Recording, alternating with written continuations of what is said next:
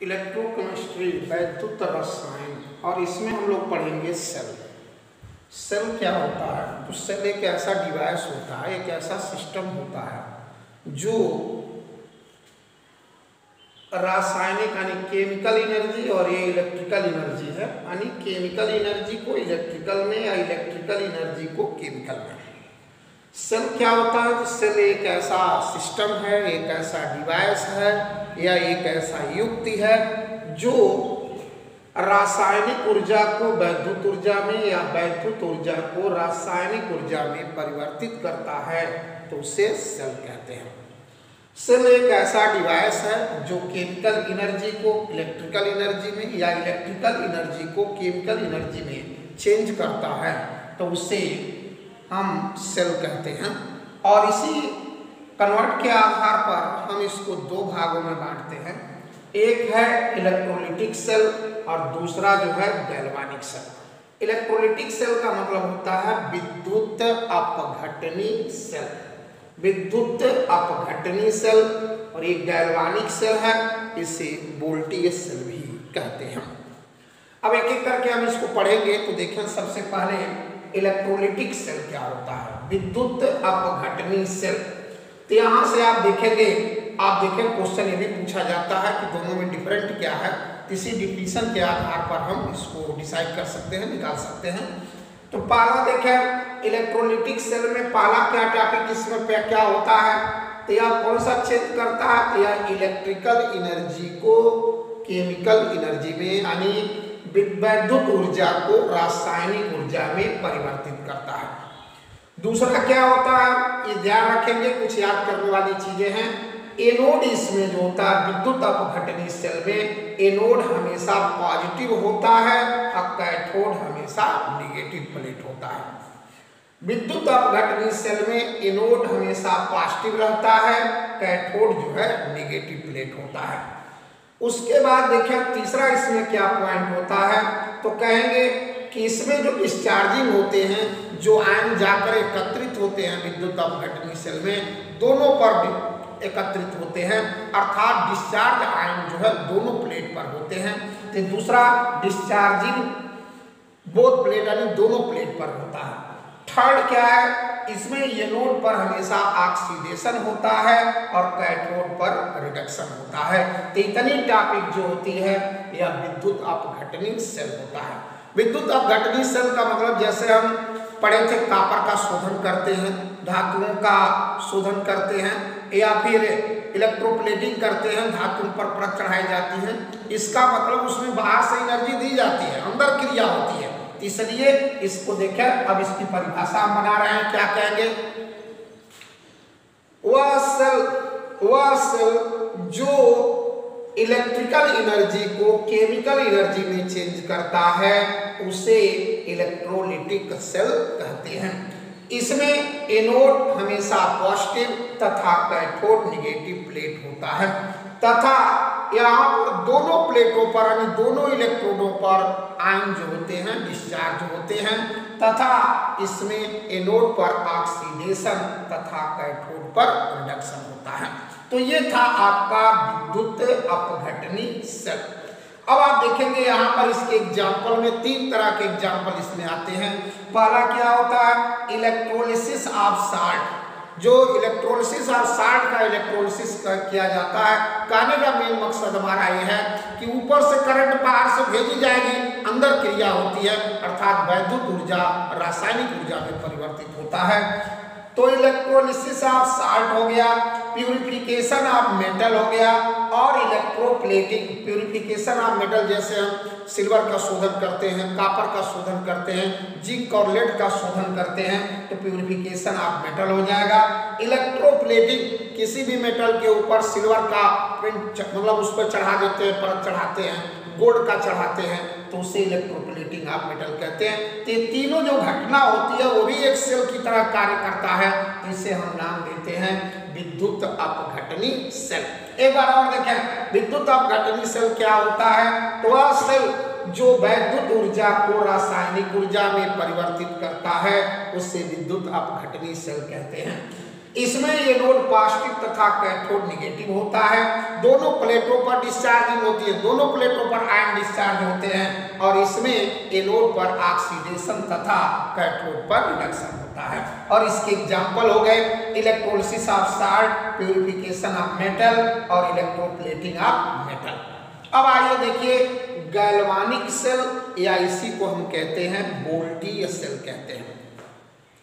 इसमें क्या होता है कि सेल में विद्युत अपघट्य भरा रहता है, उसमें क्रिया होती है और क्रिया होने के बाद जो होता है धारा बाहर निकलती है। इसका मतलब अंदर रासायनिक ऊर्जा होती है और वो कन्वर्ट होती है किसमें, वैद्युत ऊर्जा में। इसका मतलब देखें, कहेंगे वह सेल जो रासायनिक ऊर्जा को वैद्युत ऊर्जा में परिवर्तित करता है तो उसे गैल्वानिक सेल या विद्युत उसे गैल्वानिक सेल या वोल्टीय सेल कहते हैं।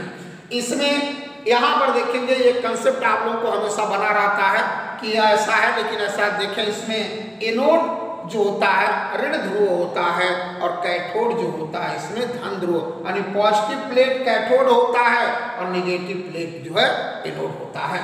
और इसमें आप देखेंगे चार्जिंग जो होता है केवल कैथोड, डिस्चार्जिंग यानी जो आयन होते हैं वो केवल कैथोड पर डिस्चार्ज होते हैं।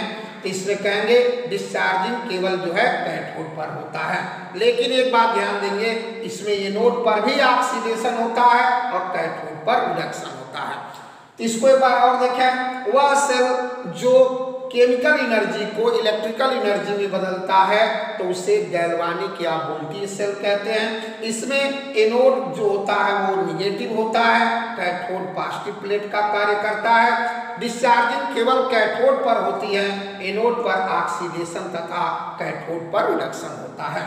अब इसके बाद देखें, इस सेल को दो भागों में बांट दिया गया, एक को कहते हैं प्राइमरी सेल और दूसरे को कहते हैं सेकेंडरी सेल। प्राइमरी सेल क्या होता है? प्राइमरी सेल का मतलब है कि वह सेल जो एक बार यूज होने के पश्चात दोबारा यूज किया नहीं जा सकता। जैसे ड्राई सेल हम लोग बैटरी में यूज करते हैं और उसके बाद रेडियो में यूज करते थे, तो उसमें क्या होता है एक बार हम उसको यूज कर लेते, डिस्चार्ज होने के बाद दोबारा यूज नहीं करते। यानी प्राइमरी सेल का मतलब ये होता है कि वह सेल जो एक बार प्रयोग करने के पश्चात चार्ज करके दोबारा हम यूज यानी प्रयोग नहीं कर सकते हैं, उसे प्राइमरी सेल कहते हैं। और इसका एग्जाम्पल जो होता है वो ड्राई सेल होता है। वह सेल जो एक बार प्रयोग करने के पश्चात चार्ज करके हम दोबारा प्रयोग नहीं कर सकते हैं तो उसे हम प्राइमरी सेल कहते हैं और इसका एग्जाम्पल ड्राई सेल होता है। सेकेंडरी सेल क्या होता है? तो सेकेंडरी सेल का मतलब ये होता है कि वह सेल जो एक बार यूज करने के पश्चात चार्ज करने के बाद बार बार हम या ये कहें कि वह सेल जो चार्ज करके बार बार हम यूज कर सकते हैं, मेनी टाइम यूज कर सकते हैं, तो उसे हम क्या सेकेंडरी सेल कहते हैं। चार्ज करके बार बार हम यूज कर सकते हैं तो उसे सेकेंडरी सेल कहते हैं। और इसका एग्जाम्पल जो होता है लेड स्टोरेज सेल कहते हैं या इसी को बैटरी भी कहते हैं। बैटरी और सेल में क्या होता है अंतर? तो देखिए जब सेलों को जोड़ देते हैं, the combination of cell are called battery, यानी सेलों के संयोजन को बैटरी कहते हैं। संयोजन से जो बनता है सिस्टम उसे हम बैटरी कहते हैं। ठीक, ये दोनों सेल आप पढ़ लिए। क्वेश्चन क्या बनता है? तो क्वेश्चन ये बनता है कि दोनों में डिफरेंट क्या होता है। तो पहले चले देखें, पहला डिफरेंट ये विद्युत अपघटनी सेल, गैल्वानिक सेल या वोल्टीय सेल में। तो इसमें पहला कंडीशन ये होता है कि इलेक्ट्रिकल एनर्जी को केमिकल में चेंज करता है और गैल्वानिक सेल क्या करता है? एक केमिकल एनर्जी को इलेक्ट्रिकल एनर्जी में चेंज करता है। दूसरा क्या होता है? इसमें एनोड पॉजिटिव होता है, कैथोड निगेटिव होता है। और गैल्वानिक सेल में देखेंगे एनोड निगेटिव होता है और कैथोड क्या पॉजिटिव होता है। इसमें डिस्चार्जिंग की बात करें तो दोनों प्लेट पर आयन डिस्चार्ज होते हैं और इसमें केवल जो है कैथोड पर डिस्चार्जिंग होती है। थर्ड देखें दोनों में कॉमन है, तो यहाँ पर कहेंगे एनोड पर हमेशा ऑक्सीडेशन, कैथोड पर भी रिडक्शन होता है। यहाँ एनोड पर ऑक्सीडेशन तथा कैथोड पर रिडक्शन, तो ये डिफरेंट हम दे सकते हैं।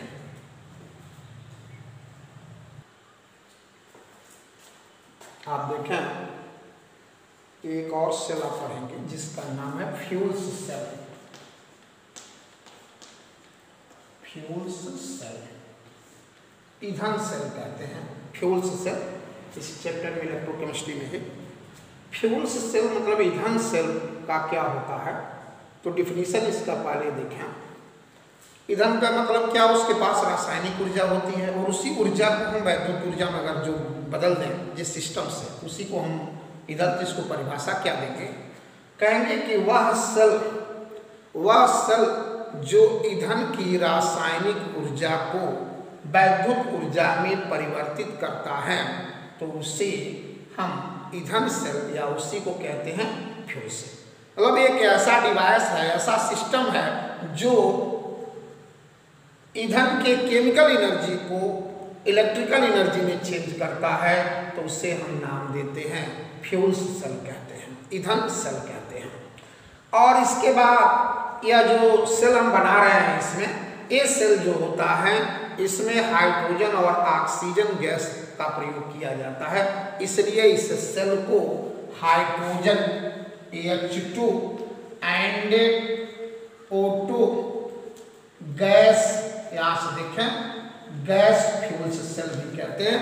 हाइड्रोजन एवं ऑक्सीजन गैस ईंधन सेल भी कहते हैं। तो ये हो गया, इसका एग्जाम्पल हो गया। एक बार और देखें, ईंधन सेल किसे कहते हैं, वह सेल, वह डिवाइस या वह सिस्टम जो ईंधन की केमिकल एनर्जी को इलेक्ट्रिकल एनर्जी में चेंज करता है, उसे ईंधन सेल कहते हैं। और इसमें हाइड्रोजन और ऑक्सीजन गैस प्रयोग होता है ईंधन के रूप में, इसलिए हाइड्रोजन ऑक्सीजन गैस ईंधन सेल भी कहते हैं। इसमें आप देखें, ये जो होता है, सबसे पहले ये देखें, दो प्लेट होता है कार्बन का, जिसमें platinum, silver, cobalt oxide, catalyst युक्त कार्बन की प्लेटें होती हैं, यह जो होता है ये एनोड का काम करती हैं, और ये जो होता है ये कैथोड का कार्य करती है। अब इसके बाद इसके अंदर जो है भर देते हैं NaOH भर देते हैं, या KOH का विलयन भरा होता है। और इसके बाद दोनों साइड में देखें, ये खाली स्थान है। अब होता क्या है, यहाँ से ये था इसका वर्णन, ऊपर देखें वाटर एकत्रित होता है और इसमें कुछ क्रियाएं होती हैं, जिसके फलस्वरूप रासायनिक ऊर्जाएं वैद्युत ऊर्जा में परिवर्तित हो जाती हैं। अब इसके दो इलेक्ट्रोड हो गए, तो सबसे पहले देखें एट एनोड, एनोड पर कौन सी क्रिया होती है, तो यहाँ से आप देखेंगे कि हाइड्रोजन गैस है, इसको हम पास करते हैं, जो OH आयन को ग्रहण करता है, और उसके बाद यहाँ से क्रिया करके यह बन जाता है 2H2O, अब प्लस इसमें से दो इलेक्ट्रॉन निकल जाता है। क्रिया कौन सी होगी, ऑक्सीडेशन, क्योंकि ये एनोड पर हमेशा ऑक्सीडेशन क्रिया होती है।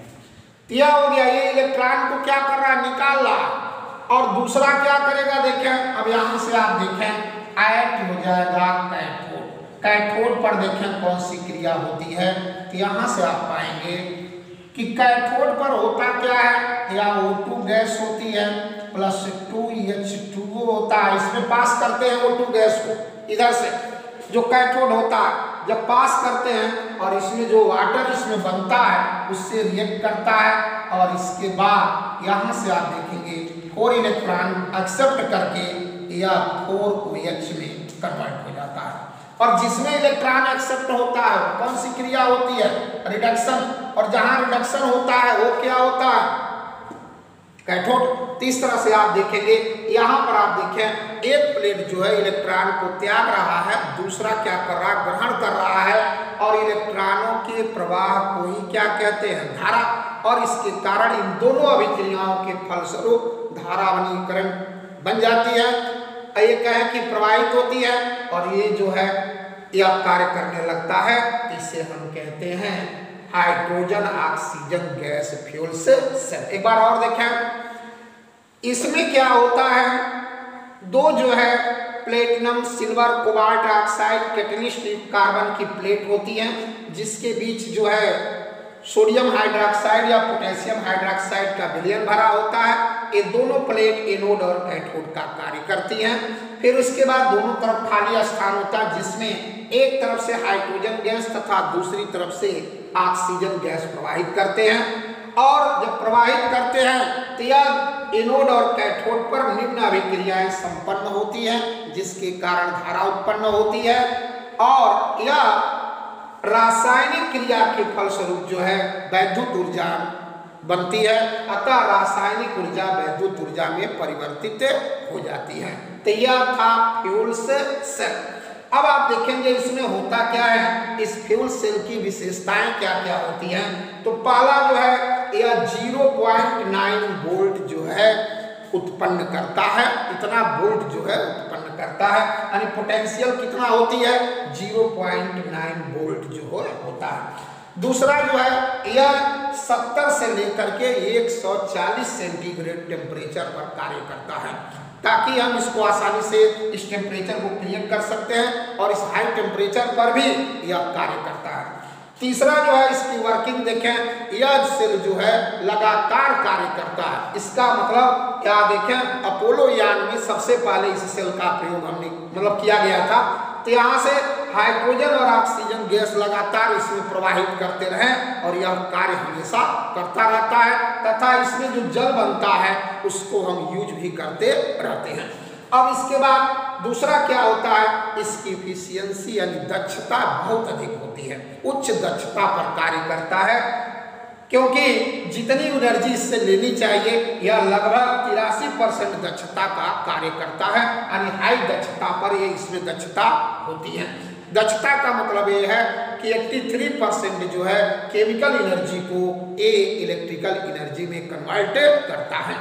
और उसके बाद ये जो होता है सबसे महत्वपूर्ण है कि इस सेल में कोई पोल्यूशन जो है उत्पन्न नहीं, यानी ये पोल्यूशन फ्री होता है, इसके प्रयोग से कोई पोल्यूशन नहीं होता है। एक बार और देखिए फ्यूल सेल की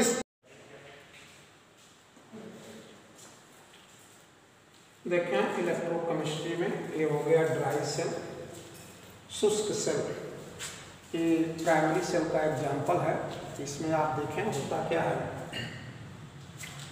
इसमें एक जिंक का कंटेनर होता है जो एनोड का कार्य करता है, जिसपे नेगेटिव चार्ज क्रिएट होता है। और इसके अंदर जो होता है एक ग्रेफाइट का राड होता है, जो ग्रेफाइट राड होता है जो कैथोड का कार्य करता है और इस पे पॉजिटिव चार्ज क्रिएट होता है। ये ग्रेफाइट राड जो होते हैं इसको क्या करते हैं, मैग्नीज डाई ऑक्साइड और कोक को पेस्ट बना करके उस पर लेप लगा देते हैं। इसका मतलब ये कह सकते हैं कि मैग्नीज डाई ऑक्साइड और कोक से लेप लगा हुआ ग्रेफाइट की छड़ लगी होती है जो कैथोड का कार्य करती है, तथा इस कंटेनर और इस मैग्नीज डाई ऑक्साइड और कोक से लगा ग्रेफाइट की छड़ दोनों के बीच कुछ खाली स्थान होता है, जिसमें हम अमोनियम क्लोराइड तथा जिंक क्लोराइड का पेस्ट भर देते हैं।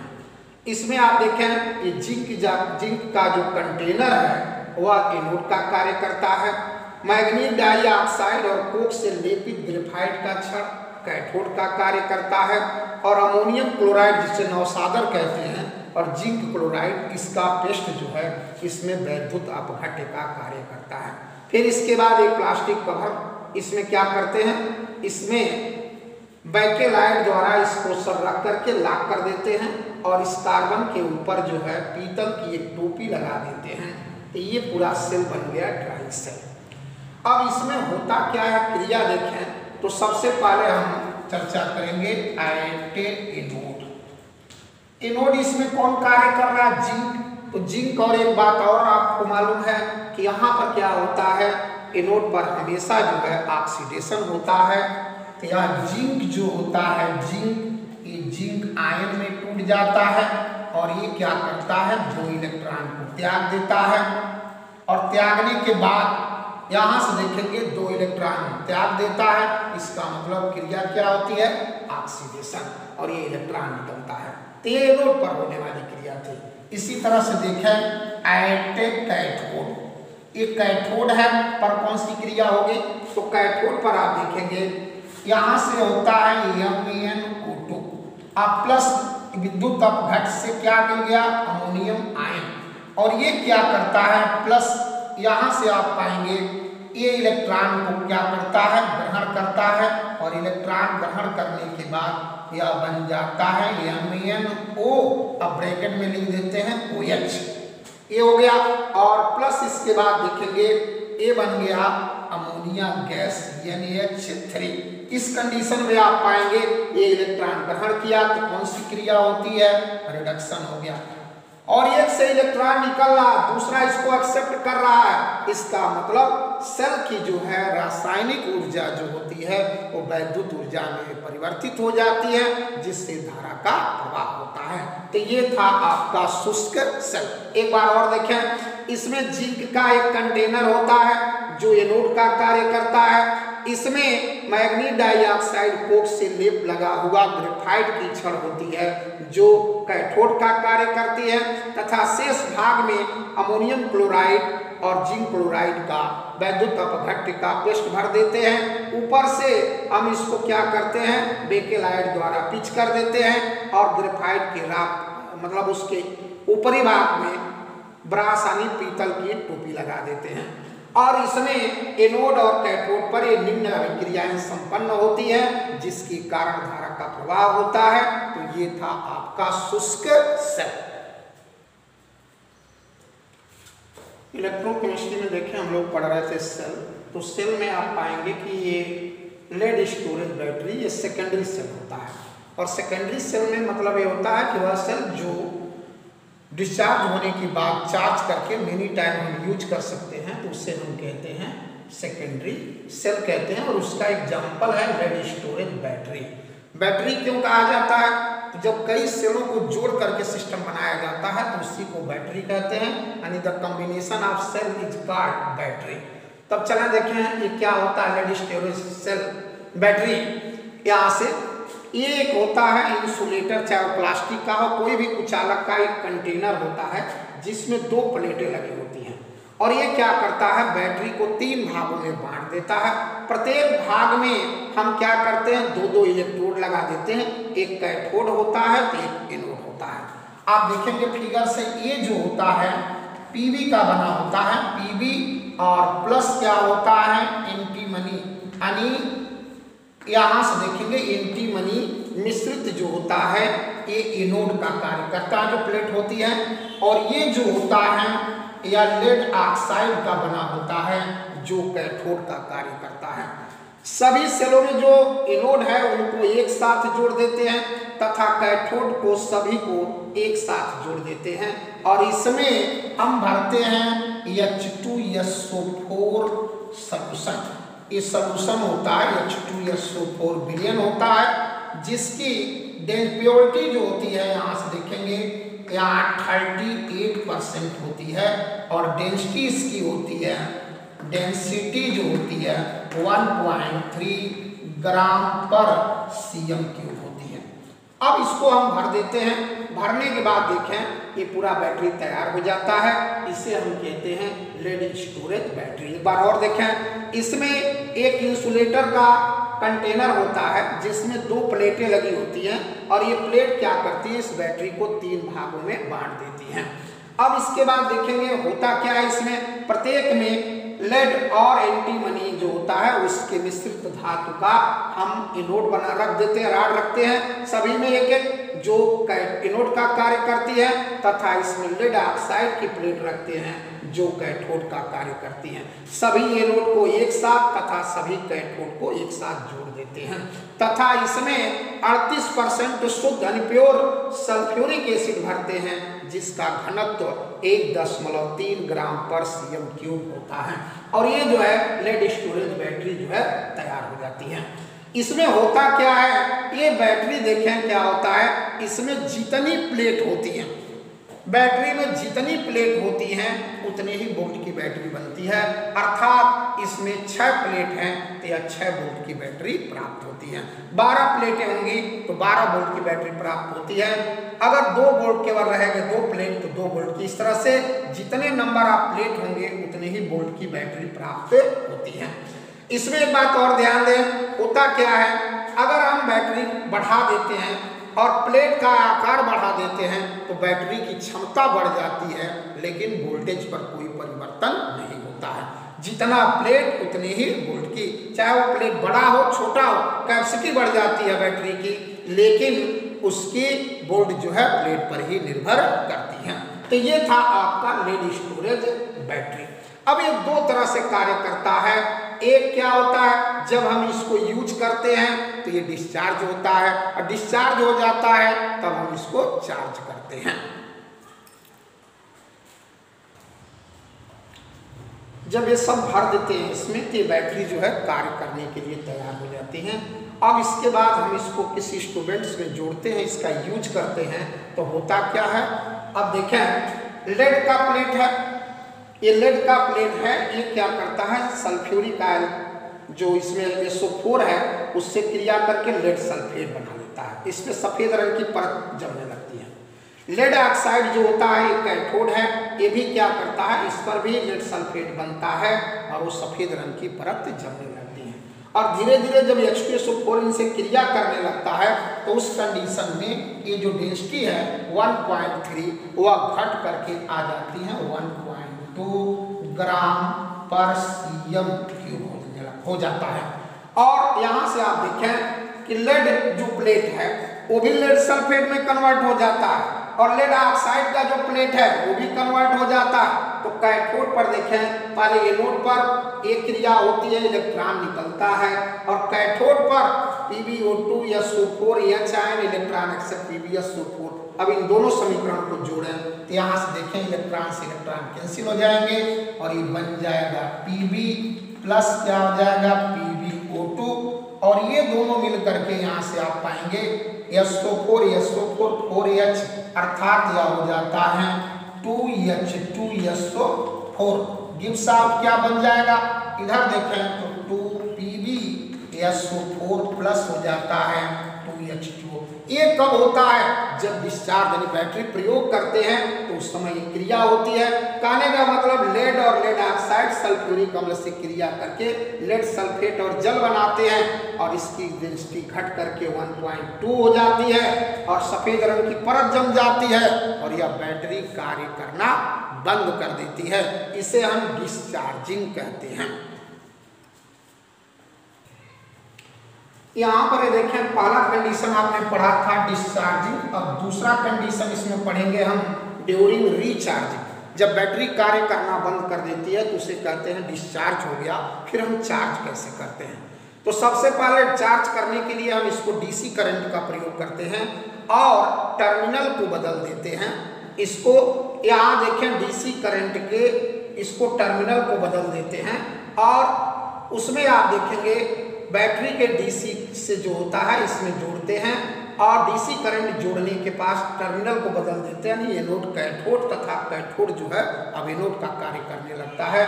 तो उस समय आप देखें ये चार्ज कैसे होता है, यहाँ से देखें एट एनोड। अब एनोड पर क्या होगा, तो एनोड पर जो होता है इलेक्ट्रॉन निकलते हैं। तो इस कंडीशन में आप पाएंगे, देखें जो PbSO4 बना हुआ है, पहला देखें या PbSO4 बना हुआ था और प्लस 2H2O था, और ये टूटता है। टूटने के बाद क्या होता है, यह बन जाता है पुनः PbO2 बन जाता है, और प्लस हो जाता है SO4 आयन बन गया, और प्लस यहाँ से आप देखेंगे 4H आयन हो गया, और प्लस हो जाएगा यहाँ से, यहाँ देखेंगे तो 2 इलेक्ट्रॉन हो गया। और जहां इलेक्ट्रॉन निकलता है वो क्या हो जाएगा, अब ऑक्सीडेशन, अर्थात ये एनोड का कार्य करने लगता है। और पुनः आप देखेंगे यह लेड सल्फेट जो सफेद परत जमी होती है वो धीरे धीरे हटना शुरू हो जाती है, और पुनः लेड ऑक्साइड जो है प्लेट बन जाता है, मतलब प्राप्त हो जाता है। उसी तरह से देखें आयन क्या होता है, कैथोड पर क्या होगा, तो कैथोड पर देखेंगे यहाँ से इसमें भी PbSO4 बना था, और ये टूटेगा तो टूटेगा क्या हो जाएगा, यहाँ से आप देखें इसमें ये PbSO4 होता है, और ये क्या करता है दो इलेक्ट्रॉन को एक्सेप्ट किया और एक्सेप्ट करने के बाद यह बन जाता है Pb प्लस SO4 पर माइनस डबल चार्ज हो जाता है। इसका मतलब जो एनोड पर लेड सल्फेट जमा था वो भी धीरे धीरे हट जाता है सफेद पदार्थ, और उसके बाद वह लेड जो प्लेट जो है पुनः प्राप्त हो जाता है और इसमें इलेक्ट्रॉन एक्सेप्ट हो रहा है। तो ये कौन सा होगा? रिडक्शन। अब इसके बाद क्या करते हैं, इन दोनों समीकरणों को हम जोड़ते हैं। तो जोड़ने पर मिलता है 2PbSO4 plus 2H2O gives out क्या हो जाएगा, तो ये Pb बन जाता है PbO2 हो गया और प्लस हो जाता है 2H2SO4, ये प्राप्त हो जाता है। कहने का मतलब लेड सल्फेट जो होता है। अब इसके बाद यहाँ से आप देखें तो यह बन जाता है, कहने का मतलब जब चार्ज करते हैं तो जो लेड सल्फेट होता है वह पुनः लेड और लेड ऑक्साइड प्लेट बन गए, सल्फ्यूरिक अम्ल बन गया। जब सल्फ्यूरिक अम्ल जो डेंसिटी 1.2 बनी थी वह पुनः किसमें कन्वर्ट हो जाती है, 1.3 ग्राम पर cm³ हो जाती है। जो ही डेंसिटी इतना होती है बैटरी चार्ज हो जाती है, पुनः कार्य करने के लिए तैयार हो जाती है। अतः ये इस केस में आ गया, चार्जिंग रिचार्जिंग करते हैं तो इसमें ये क्रियाएं संपन्न होती हैं। ध्यान दें, फ्यूल सेल एक बार और समझ लें क्या होता है कि वह सेल वह सिस्टम जो ईंधन की रासायनिक ऊर्जा को वैद्युत ऊर्जा में परिवर्तित करता है तो उसे हम फ्यूल सेल कहते हैं, ईंधन सेल कहते हैं। इसमें हाइड्रोजन और ऑक्सीजन गैस ईंधन के रूप में प्रयोग होता है, इसलिए हाइड्रोजन और ऑक्सीजन गैस ईंधन सेल भी कहते हैं। इसकी इफिशियंसी कैसे निकाली जाती है तो देखें, delta G upon delta H into 100। इसका मतलब डेल्टा G क्या है, कितना कार्य उचित हुआ, डेल्टा H क्या, कितनी ऊर्जा इसके पास थी, और इंटू 100 इसकी इफिशियंसी को ज्ञात कर सकते हैं।